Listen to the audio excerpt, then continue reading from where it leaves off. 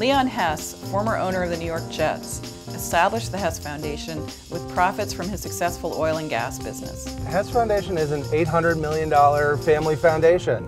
We have been trying to get the foundation to engage with us and answer some questions and talk to us. It is pretty unusual for a foundation to act so much as a charitable checking account. They have ignored our phone calls, our emails, our certified letters.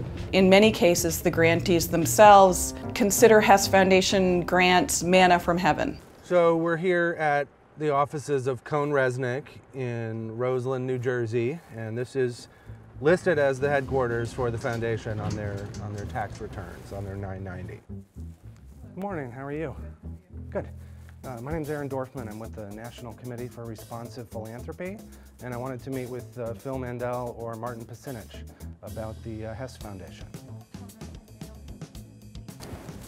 Well, so we've been told that Phil isn't here, and she's trying to track down Martin for us now. He's the one who actually signs the tax returns for the foundation. Martin's not here? Well, will you ask him to get back to us? Well, I appreciate it. Thank you for trying. All right.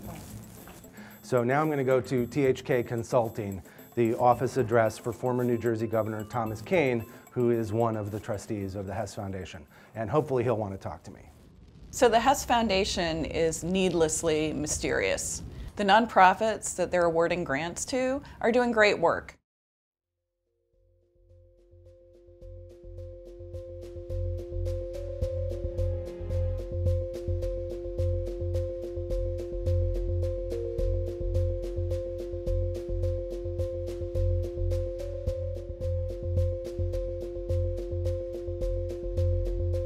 Curious why there is such a lack of transparency and so much mystery among grantees even. Reserved parking for THK Consulting. It's locked. I would think they'd be opening up soon, but there doesn't seem to be anybody here. It's Monday morning. Well, I was just knocking on the door and nobody came in. We got back in the car to wait and see if somebody would show up, and I can see somebody in the office, in the upper window there, but they're just not answering the door.